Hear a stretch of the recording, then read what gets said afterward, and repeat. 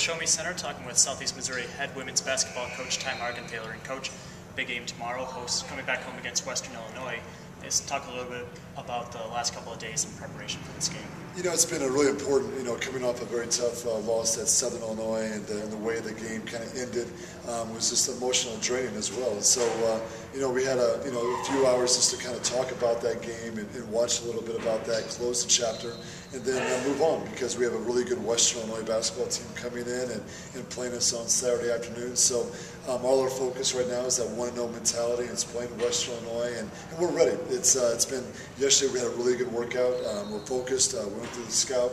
We just finished practice this afternoon. I'm really proud of the way the players competed, and their energy level is very, very high, and they really need to get back on the court. They want to get back on the court. They want to compete at a high level, and we're going to get that opportunity tomorrow afternoon. On a more personal note, some Redhawks fans may not know that you spent a great deal of your formative years growing up in Macomb, Illinois. Your dad, Jack, Hall of Famer over at Western Illinois, coaching their men's basketball team. Let's talk about what a game like this means to you from a personal standpoint. Yeah, I mean, it is. It's really important. It's Macomb. We got a lot of fond memories. Macomb has been great to our family, and that's where I went to grade school and high school, and had a lot of success, and have a lot of family and friends there. And so it's a game where when you see that purple and gold, it definitely brings back some great memories. And I know it does also for my brother. My brother played there at Western Illinois under my father, and of course my father coaching there. So Macomb's been nothing but great to us, and you mentioned my dad's a Hall of Famer there, which is awfully neat. So we're looking forward to playing this year, and I'm really looking forward to going back to Western next year and get a chance to play in a gym that I played a lot of ball games in. Now, your dad is going to be in attendance at this game. We'll talk about being a big coaching family in basketball. What your father and your brother meant to you as far as growing up as a coach? Well, this is what we know, and this is what we do as a family. We travel, we go to games, Thanksgiving, Christmas.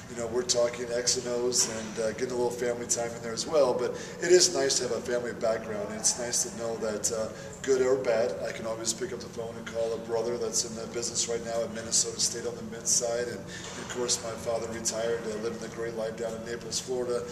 If I can catch him off a golf course, we can definitely talk some some basketball as well. But it's nice. It really helps, because you need that. And I have a great network right there, and family members that live what I live. And anytime you can have that, it's definitely a positive.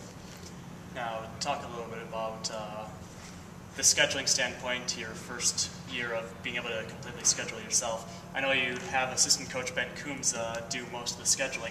Was there a little bit of an override from the boss to get this one on as quickly as possible? Yeah, I think it's a win-win. We're they're in the Summit League. Of course, we're in Ohio Valley, very comparable leagues. Distance-wise, it's a very good distance. And again, just knowing that JD took over that program, we're in the same similar position. We're both rebuilding.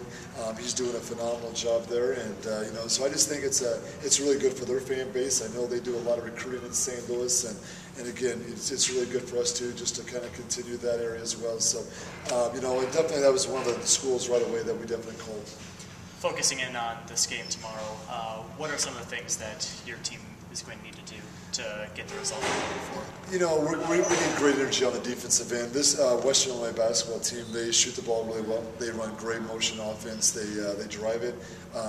From the weak side, they really do a great job flash cutting. So we're going to have to be really active in a stance for the whole shot clock and rebound the basketball. And quite honestly, like any really good basketball team that really truly wants to win Division I basketball games, you have to take care of the basketball. And that's something that we talk about every single day. And the times that we do, we're really successful. And the times we don't, we put ourselves a little bit behind the eight ball. So, but again, I'm excited about it because it's a challenge. It's great to get back home. We're playing well at home, and I know our fans are going to come out and support us. It's a doubleheader, and so it's going to be a lot of fun as well. All right, good luck tomorrow, Coach. All right, thanks, Chad.